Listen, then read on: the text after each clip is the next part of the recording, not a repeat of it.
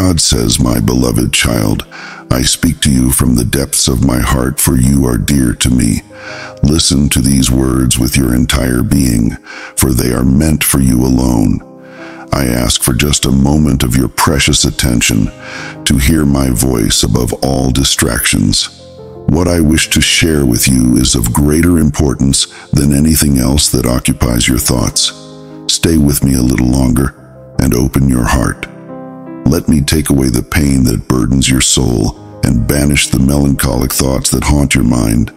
I hold you close, offering you serenity and peace.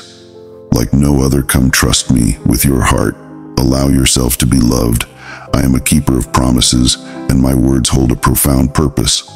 I'm here to lift your spirits, to bring a smile to your face every morning as you seek me. Know that I love you truly and deeply.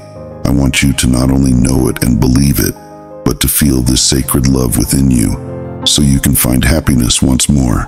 I have never left your side, and I will never forget you. This is an unshakable truth.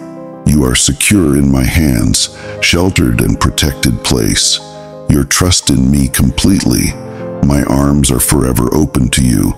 I listen attentively to your cries and prayers as you welcome each new day. Open your eyes, take a deep breath, and feel my encompassing presence.